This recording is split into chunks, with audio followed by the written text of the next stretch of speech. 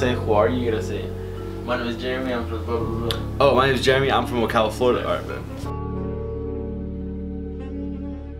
My name is Jeremy, I'm from Ocala, Florida, and I make music with my best friends, Jake Harper and Teyo. I'm 18, but my birthday's in 2 weeks, I'm about to turn 19.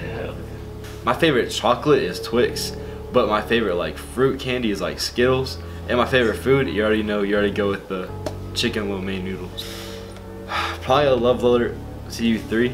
It like helped me off a lot of hard times, and it's always just been there.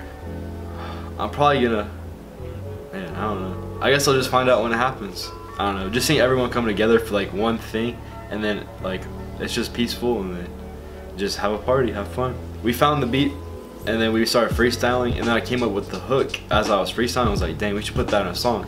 So then we just got everyone together, and then got the mic, got the computer over to the crib, and then just made the song. Just be positive, don't bully anybody, don't hate anybody. You always gotta support each other. You just gotta support everybody, no matter what. You just gotta follow your dreams. Well, my friend Teyo likes making music, and then he said, why don't you just try it? So then as we kept doing it, and as I got better, I just fell in love with it, and I just realized it's something I really want to do. So even though everyone, like, if they hate on me, if they support me, I just keep going and keep going.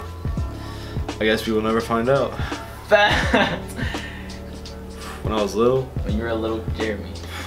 Well, growing up, I liked baseball a lot. So I really looked up to like baseball players such as like Evan Longoria, Carlos Pena, those people. And they're real, Area 51. I think Biggie, because I can like relate to him more. Like with his song like Suicidal Thoughts, it just really like hit with me. And like that song just really stood out to me the most out of everything. I would say Eazy-E and Michael Jackson. That's like, I'm going out now. I want to perform in front of 100,000 people before I die. I just want to make a living off of music, no matter how big it is, no matter how small, and I just want to spread a positive word to everybody. Alright, Jeremy, that's it. That was good. That was better. I think that was